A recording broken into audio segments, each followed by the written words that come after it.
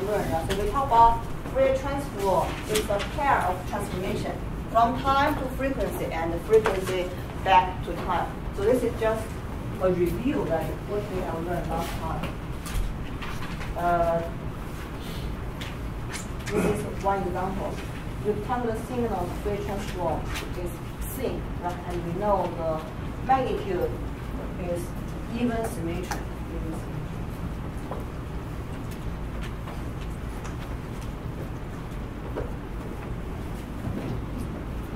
And we talk about Basel theorem. So calculate given signal's energy can be done in time, can be also done in frequency domain if you know Fourier transform of your signal. Okay, then we talk about several important signals Fourier transform. We show examples, right? Prove some of them, and there is a table, right? There is a table. If you are doing homework or in physics exams, just check the textbook. Right here we have the Fourier transform tables. This side will be the properties table. So those two tables are very important. You may want to use them a lot. Okay, for periodical signals, we may also define the Fourier transform based on Fourier series. Okay, then we talk about Fourier transform. Last time we talked about six signals. Then we talk about linear table, complex conjugate. We talk about symmetry, duality, scaling, time shifting. We prove that one, right? And we show one example by using time shift, linearity, two properties, and one pair of Fourier transform to solve the problem. So try to do the same thing, right, in your home, in your physics exams. Those pairs are available, right? Those properties, combine those properties, you can solve many new signals Fourier transform. Last time we also talked about a very important property called frequency shift or amplitude modulation. Right? You try to prove by yourself. So very important. We can move our signal spectrum to any frequency we are interested. So this is right the concept of modulation. Okay, now new stuff.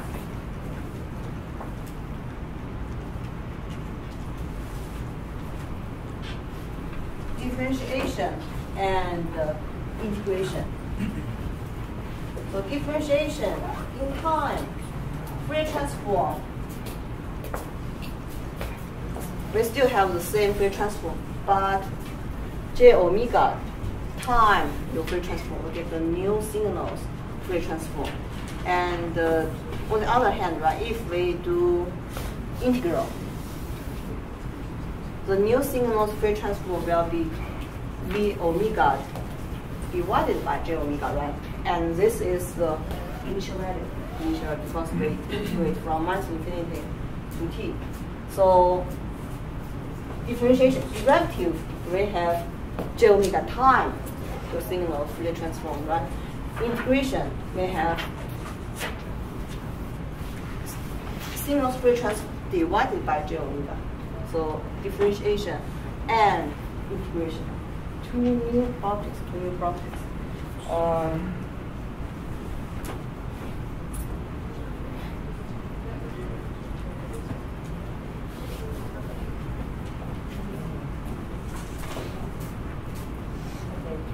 I'm going to show you one example. How can you use differentiation properties? This example you can also find from your textbook.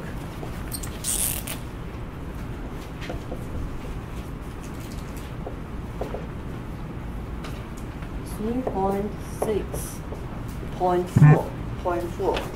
So we have a signal.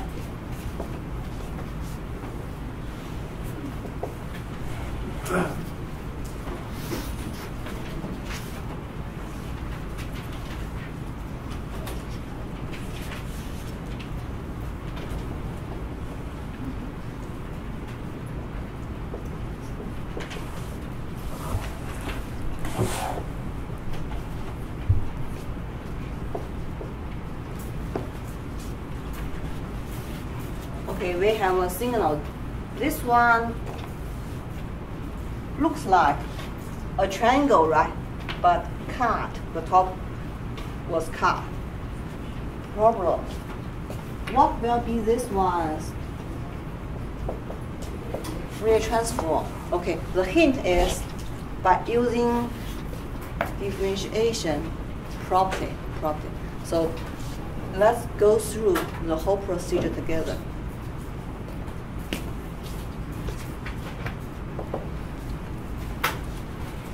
Okay, so we are going to calculate the differentiation of this given signal, right? Given signal.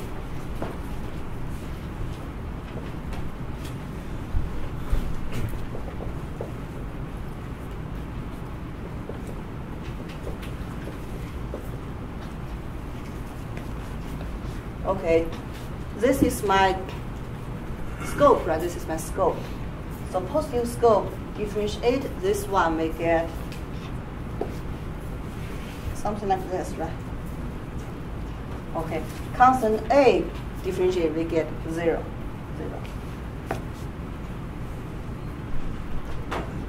So this is ft, right? Or dft dt. So this is one time differentiation. Now actually, you know this one's Fourier transform is sinc, right? This one is also sinc. You can use the property, go back, find the original signals, Fourier transform. Okay, here in this example, in our textbook, it go one more step further. So I'm going to show you what did in our textbook.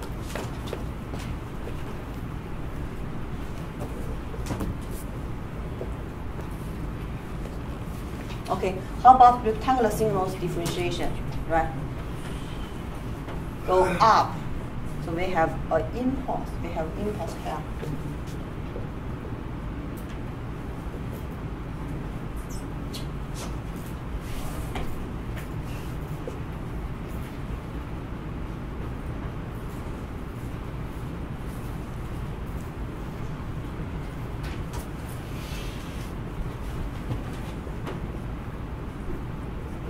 So here is dft.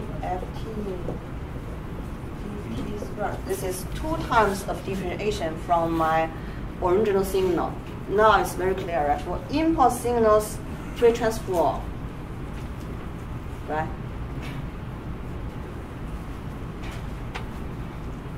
We have impulses, right? Impulses with time shift. Okay, so any problem, how can I get this one? This step. Now we go back, right? We go back to original signal.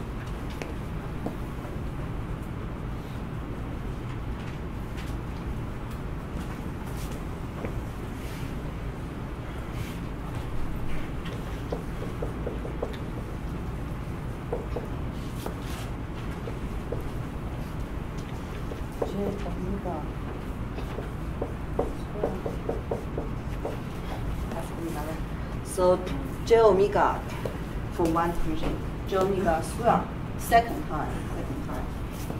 How about this one? This one will be impulse function with time shift Fourier transform. So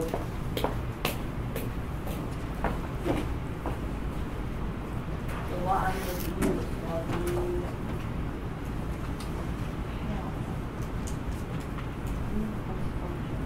the impulse function with time shift. This is a Fourier transform I'm going to use.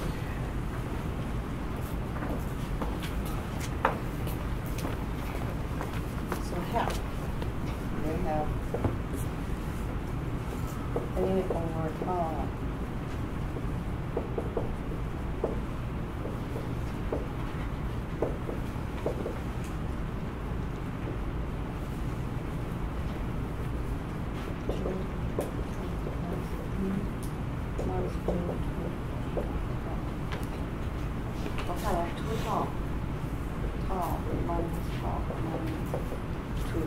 So this is my Fourier transform, j omega f omega, j omega square f omega.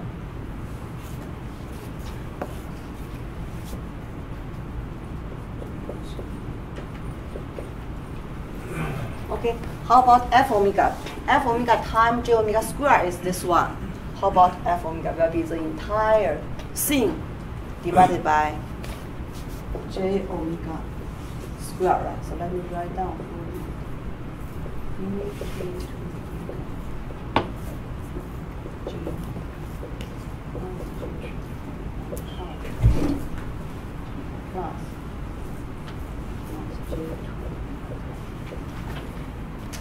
I'm sorry, I don't have enough space. So actually, those 4 items, right, repeat, but divided by j omega square. So in this problem, example 3.6.4, we use differentiation property and existing pair to solve the given signals Fourier transform.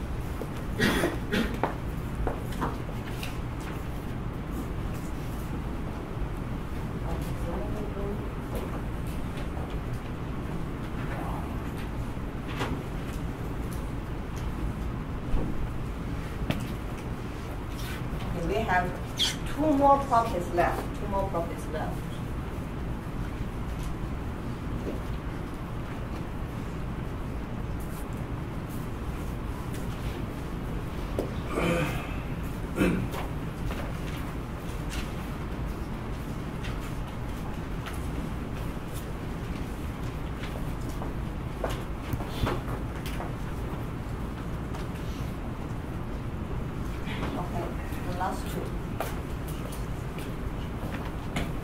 Okay, we call them convolution property.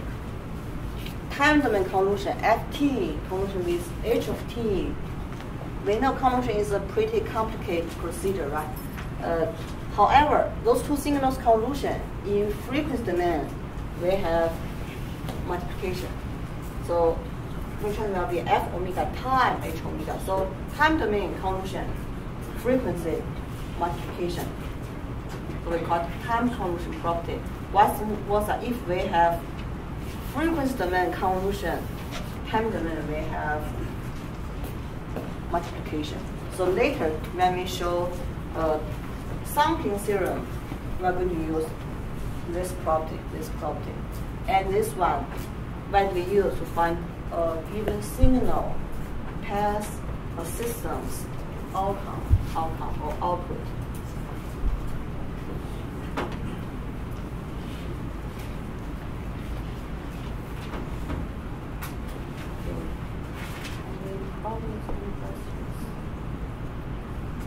So we talk about 10 properties, right? But in your table, you'll have around 15 to 16 properties.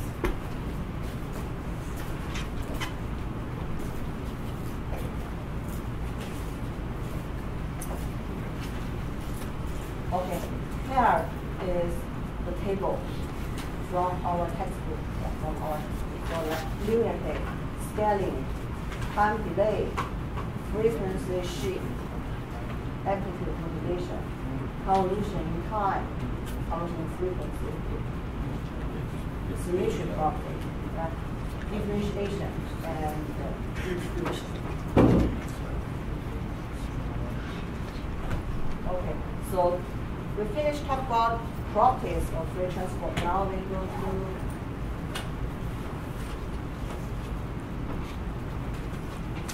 Fourier transform, part 2. So here, in this part 2 conference line, we're going to talk about convolution. Signal path linear system.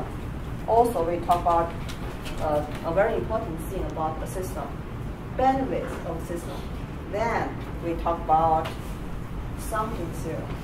Then we're going to finish chapter 3. So we're going to talk those topics right, one by one. First will be convolution.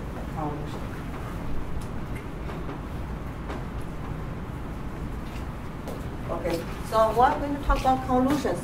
The properties of convolution, how can we calculate a given 2 signals, right? 2 given signals convolution. Here is definition. Convolution of 2 signals defined as one signal, then another one reflect and shift Then the integral give me the convolution of, give me the result. So we talk about the properties first. Then we are going to use two signals to show how can we calculate the convolution. Okay, so properties, they have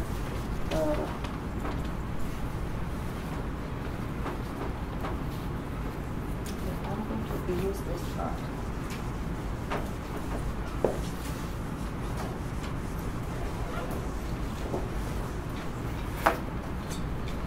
Okay, commutative F1 convolution is F2. The result will be the same, F2, F1. So if you change the two systems position, results should be the same.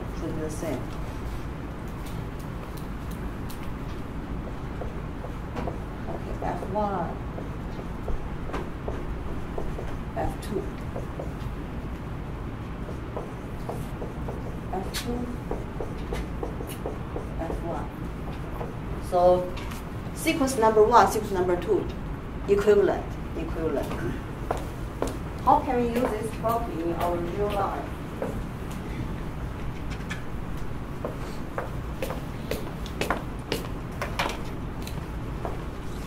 So if your systems are linear systems, those two are not same, they are equivalent.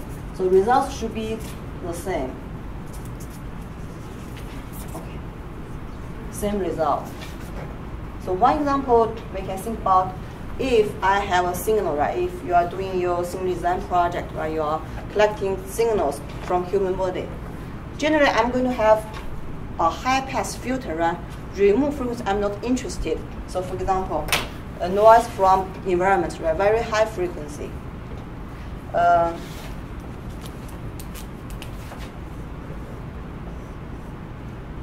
have a high pass filter as my F1, right? This is F1. And most likely I'm going to have another low pass filter. The cutoff frequency generally pretty small, right? Very slow or very low, maybe around 0.01 Hz. So what did this one do? This one can remove the baseline drifting or very, very low frequency noise. You are not interested. So this is my F2. So in real implementation, I can do F1, F2, or F2, F1.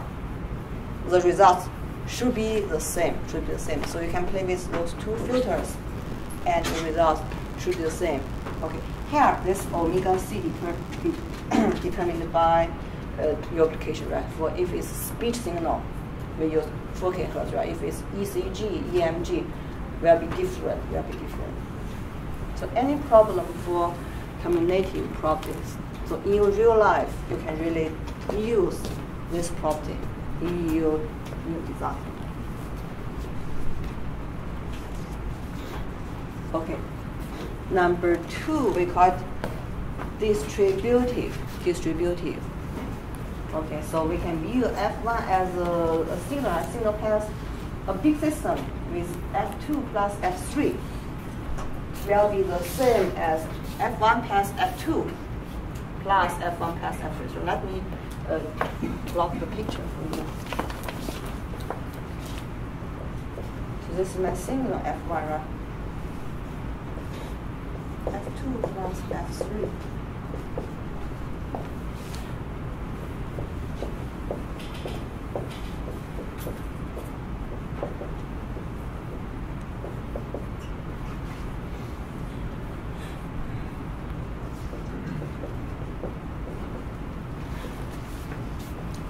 So structure 1 and structure 2, they are also equivalent. Maybe you have a pretty complicated system, right? So this system can be divided into several subsystems. Then we can use structure number 2. You have all your subsystems lying together, right? So the signal will pass each branches simultaneously, right? Same time. And we combine the results. The results should be the same as this one, So people also use this property a lot in our real design. Okay, I'm going to show you one example.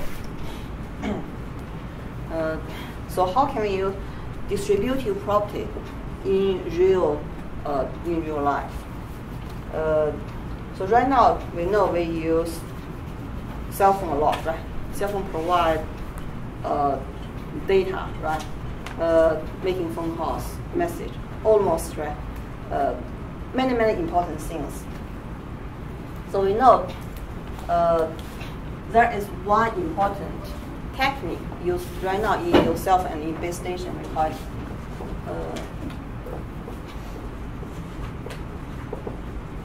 so turbo coding make our throughput higher, make our data rate much higher.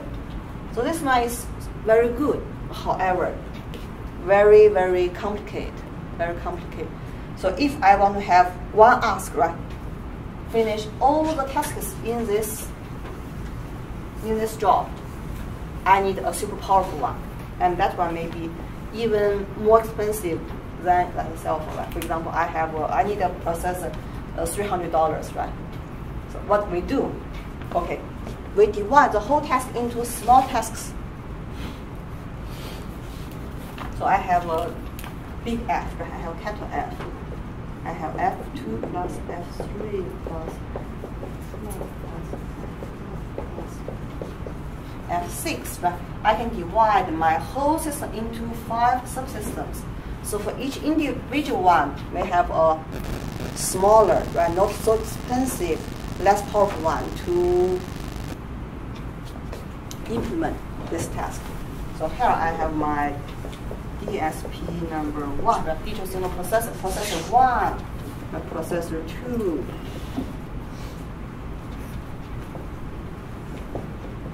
processor 3, processor 4, and FPGA. So this is what people did right before to finish turbo coding by divide this big system into 5 subsystems. So the price combine the all 5 components even lower than use a super big powerful one. So if your system is very complicated, right, you can always do that. Another benefit, not only maybe save, right, reduce the cost, but if there's one branch wrong, you just fix this one or remove this one. You don't need to fix the entire thing. And sometimes by doing this can make your speed even faster, right? So they have simultaneously work together. But however, right, synchronization will be a problem. So this is distributive. So F1 convolution is F2 plus F3, exactly the same as F1 convolution is F2 plus F1 convolution is F3. Okay, any problem, questions? Okay, the last we call associative. So F2, F3 combine together with F1, or F1, F2 combine together with F3. The result will be the same.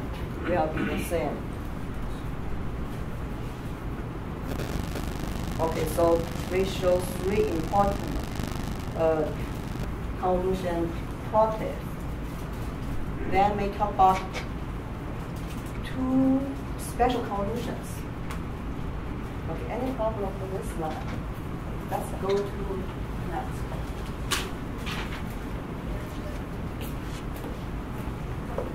Okay, remember we talked about several special signals, right? If unit step function convolution with another signal, the result should be your signals integral from mass everyday to t. So unit step convolution with any signal, you get that signal's integral. Okay, this one very important, very important. So let's look at this one. Then I'm going to explain it. Convolution with impulse function, right? So we have a signal convolution with impulse, we get the signal with a shift. Okay, remember in chapter 2, we talk about impulse, right? Impulse.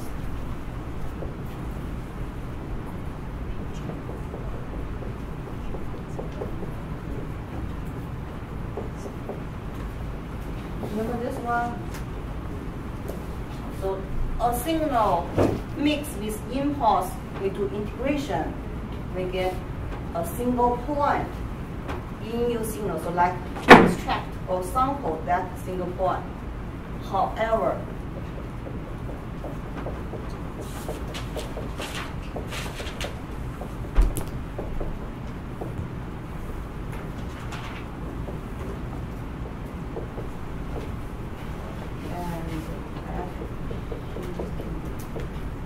when we do convolution, we get entire signal, but with a shift, right? So this is case 1. We extract this point. This is case 2. The whole entire signal shift. So the second one is very important. We're going to use it when we talk about sampling theorem. Any further questions? So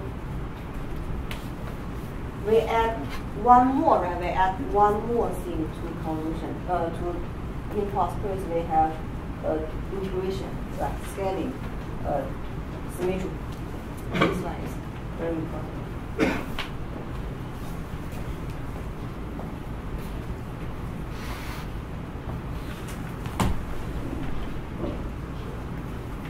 Okay, any further questions?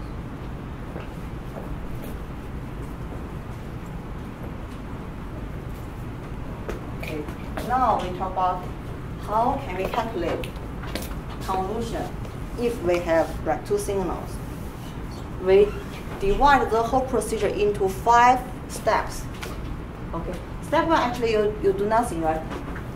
Ft change to f tau, so we just change the variable from t to tau. Step 2, for another signal, t to tau and reflect, right? Reflect, so we call step 2 reflect.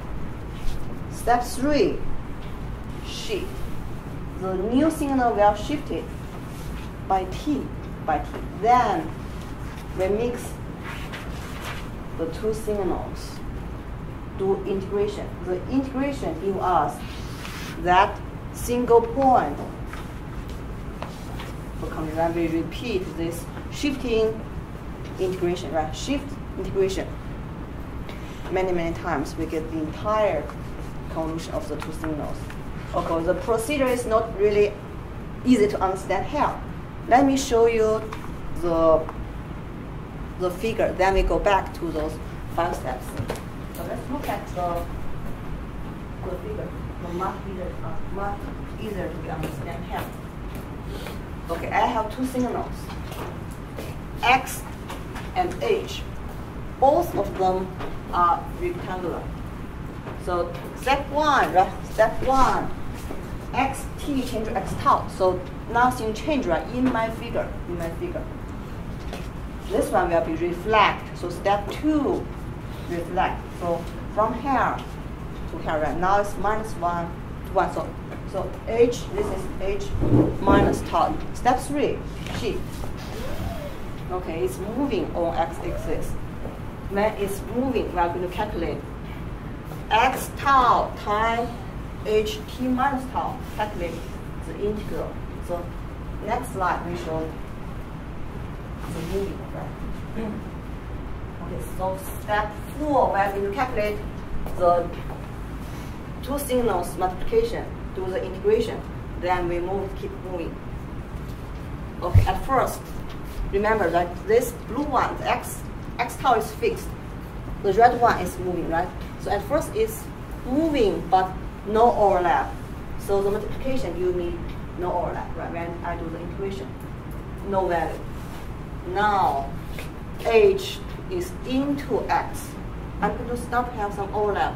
And when it's moving forward, my overlap will be bigger and bigger. So my integration becomes bigger and bigger, right? Increase. Okay, after totally overlap, the red one is moving out. So my overlap becomes smaller and smaller. Finally, no overlap again. So we have shift and mix and integration. So in my mind, we can find, right, I'm going to have increase to the highest value, right, decrease, right. So the convolution of two rectangular signal is increase, decrease. We have triangle. We have a triangle.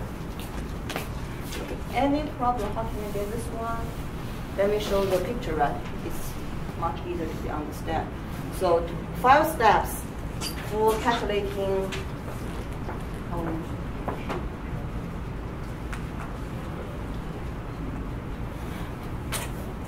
okay, I'm just repeating. So signal 1, the blue one, fixed, right? The green one, the red one, reflect, shift. Find the overlap, calculate the integral, then repeat the whole procedure. Shift again, mix, integral, shift, mix. So time to calculate convolution is really a complicated thing, right? You gotta take many efforts. However, they have a simple method, right? In 315, you also learn. So convolution in time, multiplication in frequency. So you don't have to calculate the convolution. If you know Fourier transform, you just need to find the two signal Fourier transform, find the multiplication. So this is also linear system, LTI system. Signal path system. In time domain, log should be convolution. First, much easier, right? Multiplication.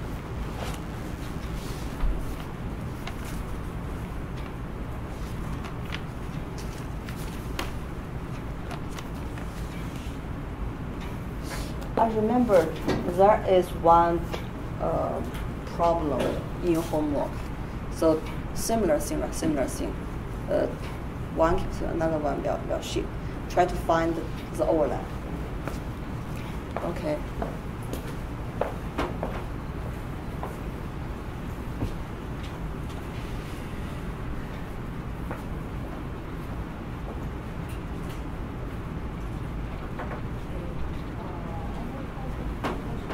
Now we are going to talk about a very, very important thing in communication systems. So if later on you for the weather or your manager asks you, design system for me can communicate. So what will be the one asking first? The bandwidth, right? What bandwidth we want you to use? Okay, so bandwidth of a system, the number one popular definition, we call it minus 3 dB bandwidth,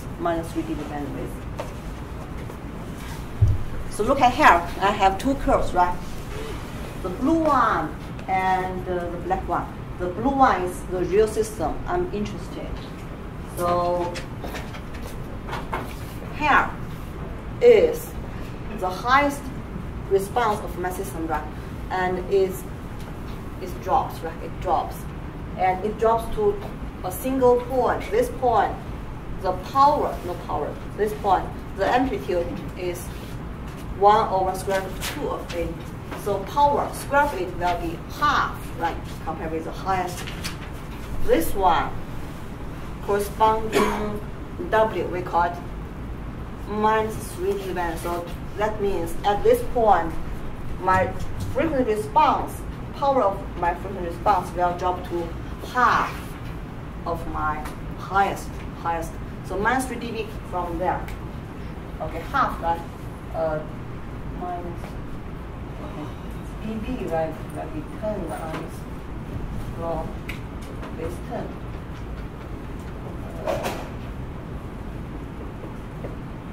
Right, base 10 log 5.5 is minus 3, right? Of minus 1/3 something. So minus 3 dB, we also call it half power bandwidth. My power is half, amplitude is 0.707. In terms of decibel will be 3 minus 3 dB. So after that, actually, still we have something there, right? But the power will be dropped pretty fast. So minus 3 dB bandwidth is one most popular definition for systems bandwidth.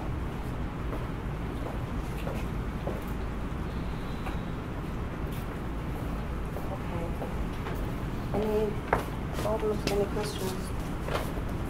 So like we mentioned, right? Later in chapter 4, we have second definition for a system's bandwidth. Just remember, very, very, very important, right?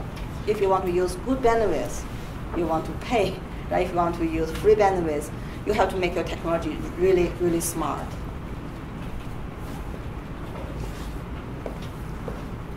Okay. Then we have a very simple question here. Distortionless transmission. I'm going to explain this one a little bit. So let me erase this part.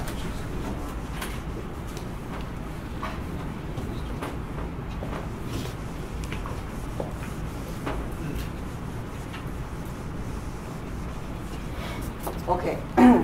Distortionless transmission actually is our final goal, fundamental goal for communication systems. We want our transmission distortionless, means almost right, no very big changes.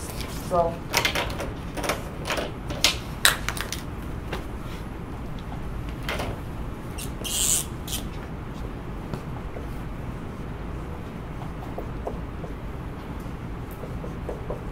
okay, I have my transmitter side, right?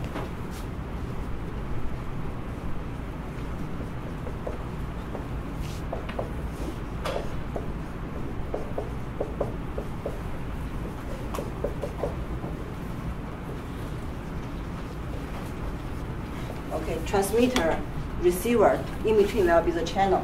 So I send a signal into my system. It will be modulated by many other procedures. Then the signal transmitted through the channel, received by a receiver. Then we do demodulation, right? Despreading, decoding, de-interleaving, equalization. Then we have the output. Distortionless means